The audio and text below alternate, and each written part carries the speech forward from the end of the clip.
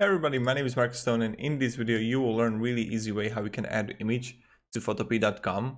So there are actually two ways how we can do it. The first one is just find your folder and find the image and then just paste it, and you got it and you can play with it as much as you want. The second option is go to File and Open, and again click on Image. Really easy.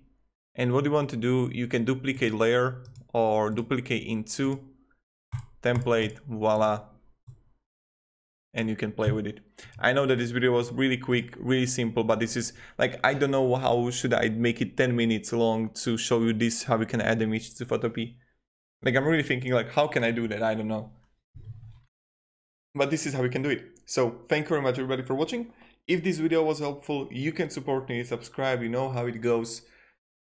And yeah, thank you, have a great day, and see you in the next video.